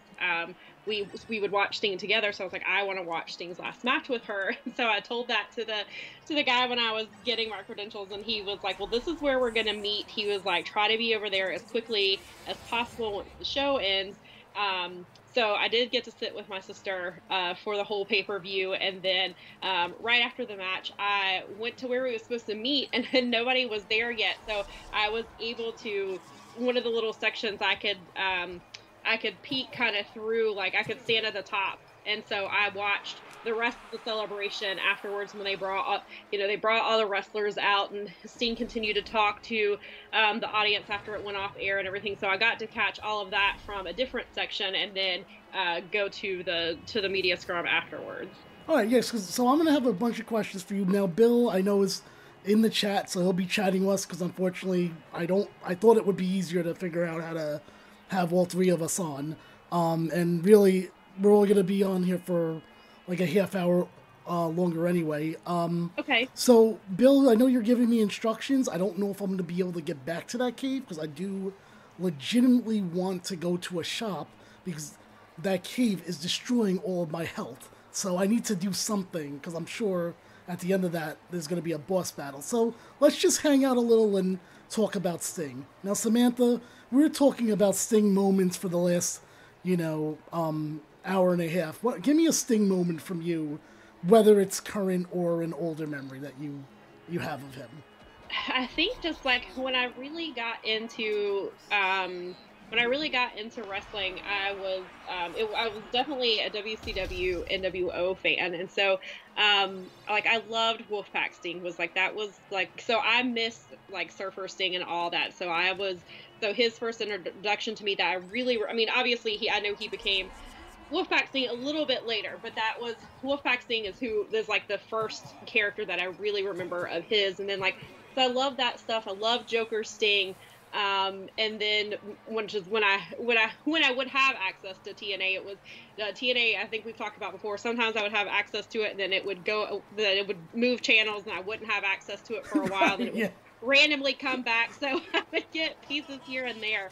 But I think just my favorite memory was obviously of just him arriving at AEW. Like it came at a Winter is Coming, so it was just a early December show. It was not something that I don't think most of us expected. I certainly didn't expect to ever see Sting wrestle again because we were told that he would never wrestle again. So I think just seeing that moment, and even in a moment where it was not that many fans because it was the pandemic era, it was still a really special thing. And I just think that the way they handled him over his 29 matches, technically 30 if you count his match with Muda at his goodbye show. So I think it was 30 matches overall. But I think just the way they handled him, they really handled him with the respect that he deserves. And I'm so glad that he got to go out on his own terms, especially after the way he was treated by WWE and then getting injured there and thinking he would never wrestle again, and then he got to come back and say,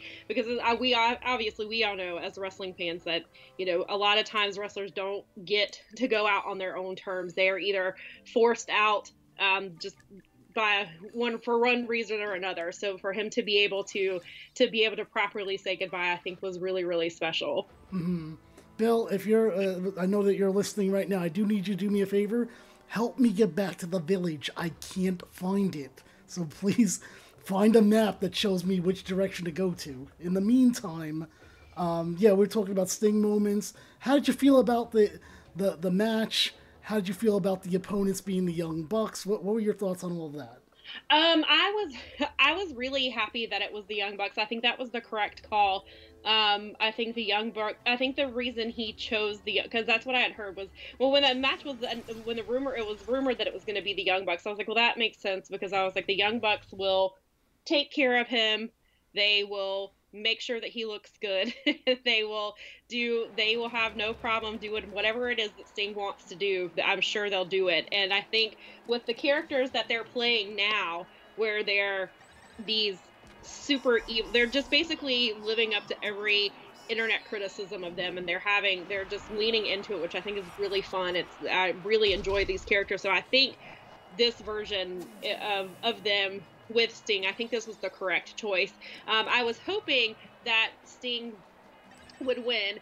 I was like, because I wanted him to go out undefeated, because I was like, that's never going to happen again. No other wrestler is never going to retire undefeated. So I was hoping that he would get that, and I was like, if they do lose, I was like, the Bucks, that makes sense because of the story they're telling, that he would be there, his 29-1 and all of that. So I thought the match was really great. Like, I loved how they did the promo before the video that they played before he came out. It was just like going through the journey of Sting's career, and then when it flashed up and I saw Surfer Sting for a second, I was like, wait a minute. And then it didn't take me long to realize, and I was like, oh, that's his son. And then we saw Wolfpack Sting, and I was like, oh, that's the other son. And so I figured it out pretty quickly, and I thought that was just a really great touch to have them there, and to have them as two of his most popular versions of himself, and to be able to be in the match with him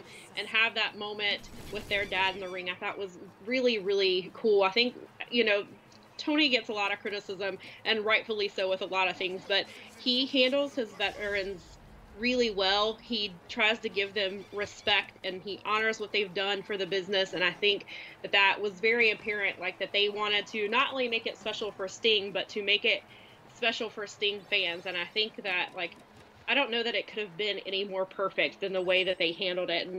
And we, nobody sat down during the main event. As soon as that video started, everybody was on their feet, and then they stayed on their feet until the end of the show. I didn't see, especially at least in my section, but I mean, just even looking around the arena, I didn't see anybody sitting down. Right. So, what do you think happens here? Like, me and Bill, before you would come on, we were talking about, you know, when are we going to see him, if ever?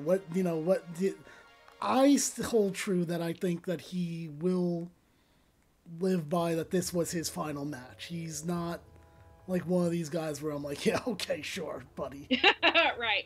Yeah, I think Sting is, I think that was it. Like, I think that was his final match. Like, I don't think he's going to have one more match, any of that stuff. I would not be surprised to see him pop up here and there, especially if there's like maybe a big match involving Darby, maybe if, whenever Darby gets the world title or something like that, you know, I could see maybe him coming to celebrate that, or just popping up here and there. And I, in the media scrum, somebody asked him, you know, would he come back? And he said he had no interest in being a manager. That's never interested him. And he said, and he was talking about how he was like, well, I don't even know what I would have to offer. And Tony Khan looked at him like, are you insane? Like, you're Sting. You have everything to offer. You're one of the greatest wrestlers ever. Of course, you've got plenty of things that you could share. But then as we were going through the scrum, he started joking around, because he started joking around about, like, maybe he does want to come back, and maybe he asked Tony, he said, what are you doing after this? Maybe we need to have another conversation. And I actually got to ask Sting a couple of questions. And so the first question I asked him was, when did he decide that Revolution 2024 was going to be, you know, the last match? And then I asked him if there was any resistance to him going out undefeated, and that was the question he answered first. And he said yes, he was very resistant to going out undefeated, that he didn't really want to go out undefeated, and they kind of convinced him that this was happening. Like, him and Tony and Darby and the Bucks were like, no, you're going out on top. And then but he said that he decided to retire. Like, he said he had some conversations with Tony on and off, and Tony wanted him to stay through Wembley, and he just was like, you know, I don't think my body can handle it. He was like, I'm just really, really starting to feel it. And so when he was joking about it, he's like, maybe I will come back for Wembley. And Tony was like, don't get wrapped up in this feeling and like talk yourself into doing something you don't want to do. And he was like, well, we'll talk about it later. So yeah, I don't know. Maybe he comes to Wembley, and maybe he accompanies Darby to the ring or something like that. But I think he's done with wrestling, and especially because, you know, he talked in the promo a couple weeks ago about losing his dad recently, and so I'm sure he hasn't really had a whole lot of time to process that, because he's been, you know, preparing for his last match. So I think now he can kind of process, you know, his career ending, and then also the loss of his father. And so I wouldn't expect to see him for quite a while if he does come back. Yeah. Bill, so you tell me where to go next here. By the way, I'm still trying to figure out how to get out of this place. And also, Bill, if you have any questions for Samantha, you know, feel free, since unfortunately we couldn't get the group thing to work. So what do you know about this game, Samantha? I don't know anything about it. It's called Wrestlequest. And it looks entertaining. It's a pro wrestling RPG done in like the old turn-based system, basically. Nice. So me and Bill are doing this series. After you win, oh, thanks for the confidence, Bill. After you win, I'm getting low on items here, so I'm getting less confident as the minute passes. Go up and to the left. Okay. So, give me some more Sting memories while I battle these guys here. Yeah, I'm trying to think. I think the coffin match that he did at Wembley with him and Darby, and Swerve, and that was a really cool thing. And obviously he put Swerve in the coffin, and I think Swerve's hair was sticking out of the coffin, so he was joking that he didn't actually lose because he wasn't all the way in, because part of his hair was sticking out of the coffin. And so I thought that was I really enjoyed that one. I'm trying to think. Well, we have a very important question from Bill right now. Yes. Hold on. His important question is, can I have $5, Samantha? Sure. You caved in pretty easily at that. Okay. I would have given $5. Anyway, go ahead. What was your other one you said? Yeah, I was just trying to think of some other moments. Oh, for me personally, I guess one of my favorite moments was the collision that they did in Charlotte this January, because they wrestled, Sting and Darby wrestled the Workhorsemen. I've known the Workhorsemen for a very long time because they used to wrestle at my local promotion. Anthony Henry was the PWX champion for a year. I watched James Drake come in. I've watched both of them. I've gotten to know them over the last probably 7 or 8 years, and so to see them get that match with Sting in North Carolina, I thought was really cool. And actually, JD Drake tweeted the other day about how they were handpicked to be in that match. And like Anthony Henry had shared a memory where Sting told him he had some of the best kicks in the business that he'd ever seen, and he was like, that's good enough for me. And so just to see all their hard work and to get that moment with Sting in Charlotte, I thought was just really, really cool. And so and I enjoyed the match. I thought the match was fun. And it was a really cool thing, but that was just really so that match will always stand out to me, just because it involved two people that I know and have watched wrestle, in small little crowds, and then they get to wrestle in a huge crowd against one of the best to ever do it, and that they were chosen to be in that match. And so I thought that was a really cool thing. Mm-hmm. Okay, so Bill's now telling me to go down. Okay, well, Bill, I don't know if I'm ever going to get out of this forest thing. I don't know if we're an hour and 42 minutes. We didn't really make that much, certainly not as much progress as I thought I wanted to make, but it is what it is. This game is not harder than I thought. You know what's, I'll tell you right now, folks, the thing that I don't like about this game is the puzzles, and this is not the first time that we have been stuck on these puzzles. The other time was, the junkyard thing. That's right, with the junkyard dog area. That's where we were stuck at. And whoever, with the makers of this game, not a fan. God damn it! Not a fan of the puzzles. I will say that much. So basically, Samantha, this game is, you're like toy wrestlers. Muchacho Man's inspiration is Macho Man Randy Savage. And it's really good when it's not puzzles and you're stuck like I am right now. Yeah. It sounds like it's fun. Yeah, the junkyard dog puzzle, that was an experience. It definitely was. Definitely was.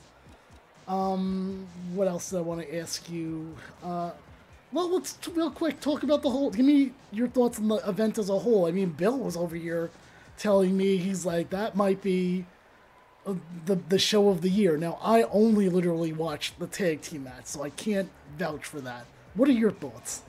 That is, to me, that was the best show that I've been to since All In. I went to the original All In Chicago. And that is probably my favorite event that I've been to since then. And I've had some other really good shows that I've been to and had fun at, but this was just a completely different experience because of the environment, being in Greensboro, knowing what was coming at the end of the night. The crowd was just, for the most part, was into it all night long. There were some really great matches. Like some of the matches I was really looking forward to, other than the Sting match, was Eddie Kingston versus Bryan Danielson, which I really enjoyed, and the triple threat with Swerve and Hangman and Samoa Joe. I loved that match. I thought it was really great. And I would never thought that I would ever hear Hangman booed in the state of North Carolina, because he also wrestled for my local promotion for a while. So I think he was on his way out when James Drake and Anthony Henry were making their way in. So I don't think they crossed paths, but I was just at Hangman's always been very popular here, so I didn't ever expect to hear him booed, and he was basically booed out of the building. So he did his job, and then I knew that Takeshita and Ospreay would be good. I didn't know it would be that good. For me, it was a legitimate match of the year contender. I was on my feet several different times. Throughout that match, I was on the edge of my seat here and there. I just didn't. That match is probably it is one of the best matches I've ever seen in person. And I was surprised that I knew it was going to be good, but like it completely blew any of my expectations out of the water. It was better than anything I could have imagined. And so I really, really enjoyed the show a lot. And it was definitely one of the best shows I've been to. And I've been to a few AEW shows. I was at Double or Nothing in 2021, which was the first pay-per-view back after the pandemic, and that was a really great show as well. I went to the first Fight for the Fallen when it was still in Daly's place, because it was on my sister's birthday, so I took her for her birthday. And I've been to Dynamite, a couple of Dynamites here, and now I've been to Collision. So I think Rampage is the only AEW show I've not seen live yet. Okay. But yeah, so I think just overall, even with any company that I've ever been to, because I've been to plenty of WWE shows and things like that, and Ring of Honor as well. I've been to a couple of, I think maybe only one Impact show. And Sting was actually on that show. That was the first time I saw him live, was in 2009 when TNA came here. I saw him, and he wrestled, I think it was Rhino. I think is what the match was. I actually went and found the pictures on Facebook the other day. I need to post them on Twitter. But yeah, I loved Revolution. I thought it was an incredible show. All right, so hold on here. So Bill's giving me instructions. Let me see if we can figure this out here. So you'll go down where the statue is. When you get to the statue, go straight down. So here's the statue. Okay. You'll go down. Okay, go straight down. I feel like I was here before. Bill, you can't go straight down. There are trees here. Unless he means just go down here? No, it says it's going to make me go to the right. Alright, look, I'm going to go at the statue. Here I am at this weird elephant statue. Tell me where to go. Tell me where to go from the elephant statue.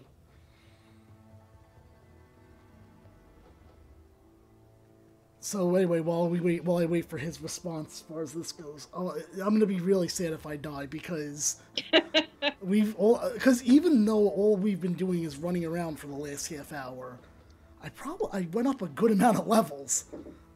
So I'm gonna be, you know what? Now that I'm thinking about that, hold on, save. There. Now I feel. Although maybe that wasn't a good idea either, because I'm in a worse spot than I was in an hour ago. Whatever. Alright, from the elephant, go down, and then when you see the concrete, go right. Okay. Let's do that. And then we'll talk to Samantha more about Sting. Oh, for the love of God. Okay, now what?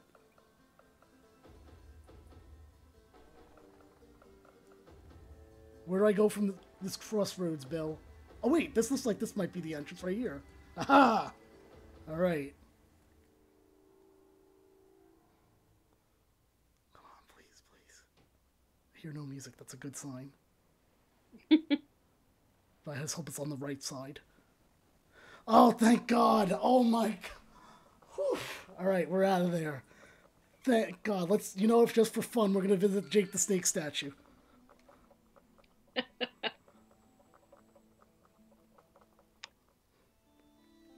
Alright, me and Samantha will experience Jake the Snake statue. Jake the Snake Roberts is revered throughout the wrestling world for his psychological tactics during matches. His sinister charisma made him an exciting heel and character to follow. Much like his signature python, Jake is hypnotic, intimidating, and powerful. The wrestler used these skills throughout his rivalries with various superstars, many of which were ended with one of Roberts' signature DDTs. Jake Roberts was an early Sting feud, wasn't he? I believe so. He was part of the show on Sunday because he came out with Lance Archer when they did the 8-man All-Star Scramble, and so he was there ringside for that match. So I'm always glad to see Jake Roberts, and then so that was cool that he got to be there to watch Sting's final match in person too.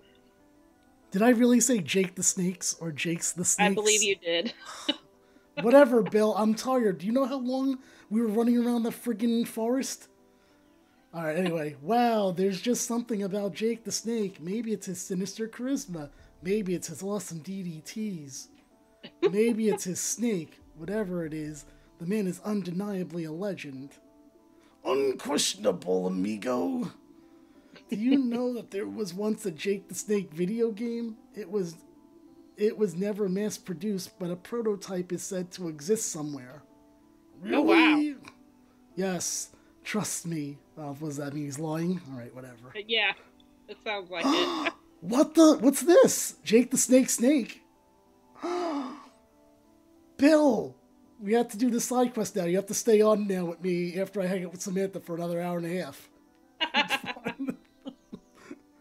Okay, this is cool. We got a side quest. Alright. We're going to visit the village, and then I'm probably going to hang up with you and get Bill on here for the last, 10 minutes here. No, Bill, I'm just kidding. I have work tomorrow. Get out of here. He wrote, Yes, now maybe.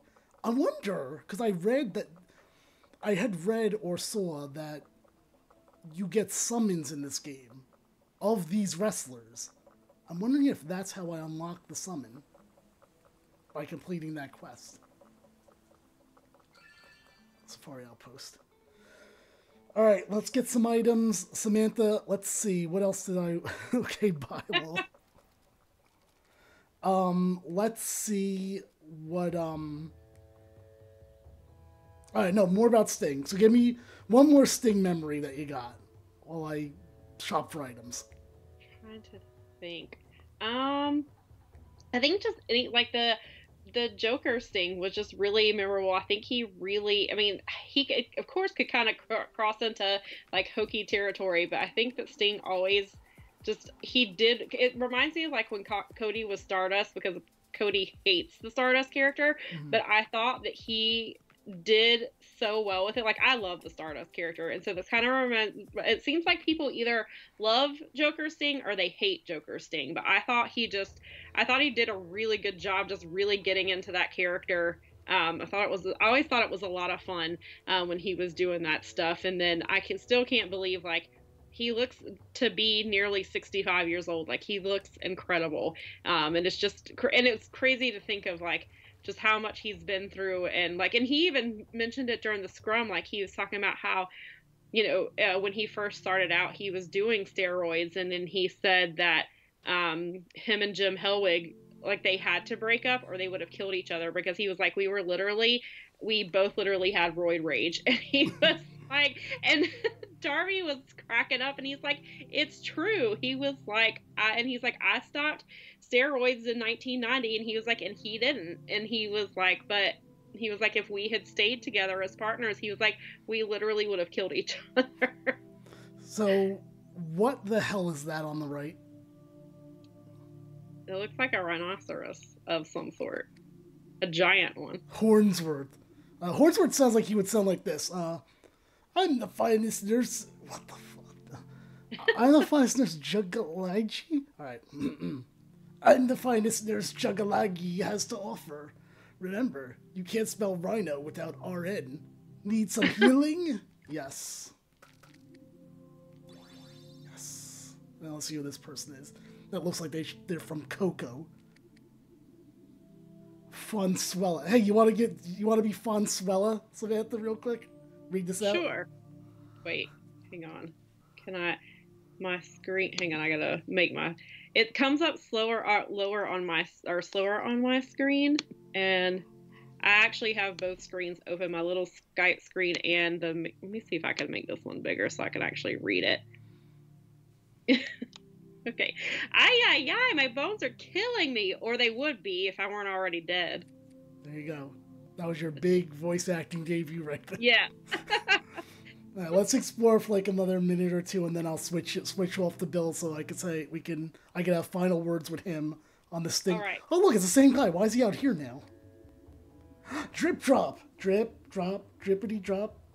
This is where the big battle is going to happen. I can't wait to see it. What big battle? Pretty small ring, actually.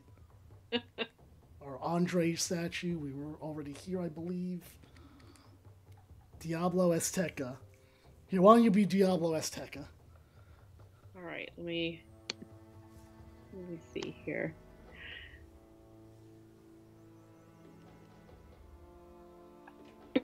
Luchadors may look intimidating, but how many of them live a double or even triple life behind the mask?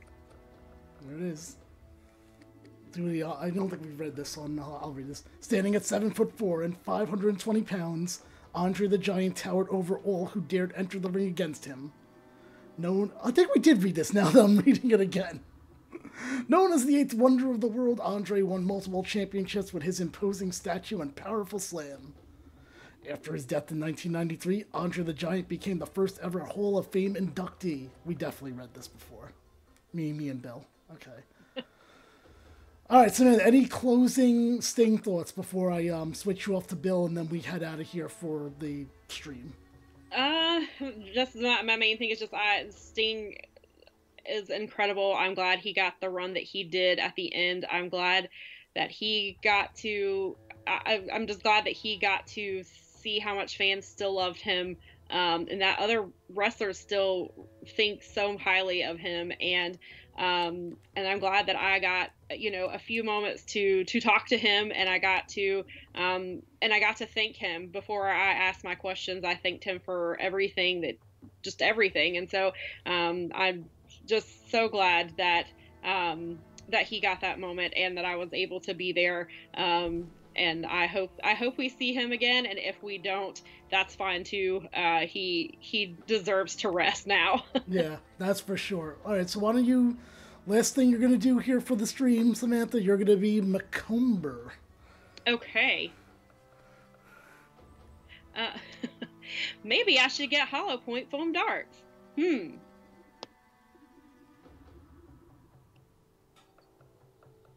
Oh, sorry. I get distracted when I'm thinking about ammo.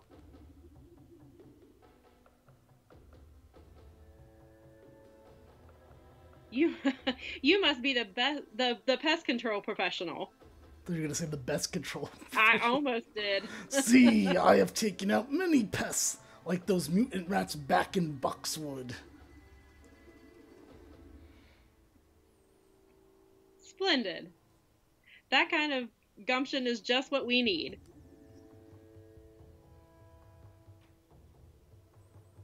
Did you read the briefing? What briefing? Briefing? These are spandex, senor.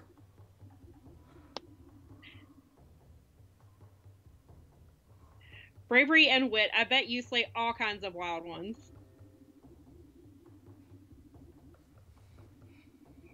Anyways, there are rabid teddy bear creatures in the jungles to the north and south. They've been disrupting our attempts at building aqueducts to some of the local villages.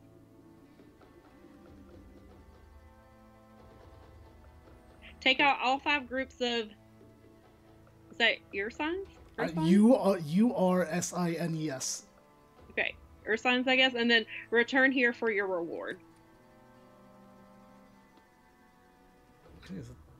I mean, it's not like... Okay, I was going to say it's not letting me move.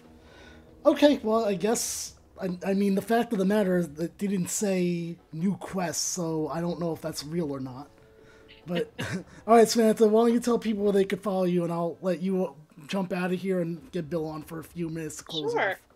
You can follow me on Twitter at Samantha_1713. That's where I'm most active. You can also follow my podcast, on Twitter and on Instagram. It's at Power Bombshells, and we live stream every Sunday at 1 o'clock Eastern on the Fight Game Media YouTube channel. All right, very good, Samantha, and I'll talk to you later. All right, sounds good. Thanks for having me. All right, now we're going to connect Bill here.